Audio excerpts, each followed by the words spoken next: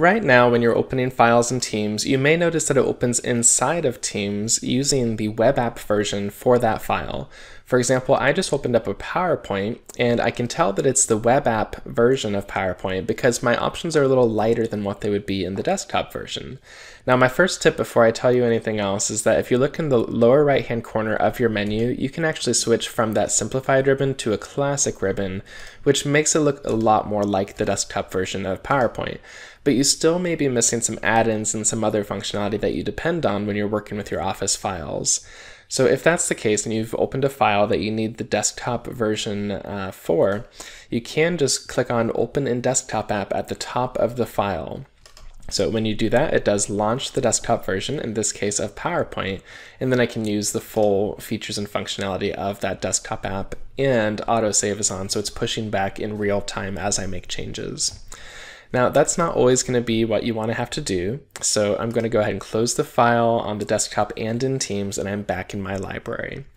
So before I open it this time, what I'd like to do is actually just right-click it, and notice I have an Open option on my menu. So when you select that, notice it says Edit in Teams is the default, and that's why it's opening up inside of the Teams wrapper. So I can make a few changes, maybe just look at the document and then go straight back into my chat or maybe my calendar to join a meeting. However, notice when I do right-click and get that open menu, I can choose to open an app or open in browser. Now, open in browser is a lot like opening inside of Teams, except it's going to open without the Teams wrapper, of course.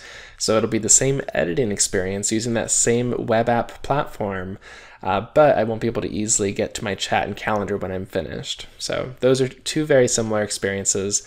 And the different one here, of course, is open an app, where it's going to do exactly what you just saw, where it's going to launch PowerPoint, but this time I didn't have to open up the Teams version first.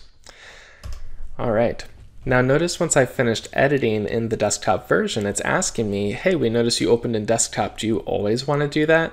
And from here, I might go ahead and say yes if I do want to change my default opening behavior.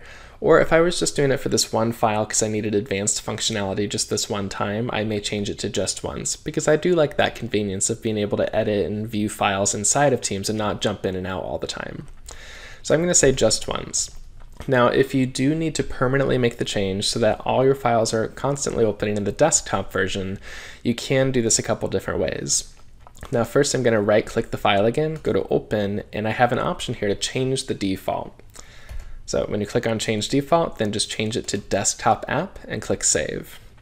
So that's one way, and then when you open up a file, it's going to launch PowerPoint right away. No right-clicks, no waiting, no opening the file in Teams first and then having to click anything. So it saves you a little bit of time and several clicks there. Now your other option is to go up to the upper right-hand corner and choose your Settings ellipsis, then choose Settings, and then on the left-hand side you'll notice an option for Files. Okay, from Files you can change your drop-down to Teams, which again is inside the Teams wrapper, Browser, which is the same experience without the Teams wrapper, or what we've just done, the Desktop app. And that's going to change all of your file opening behavior for Word, PowerPoint, and Excel going forward until you change the setting again.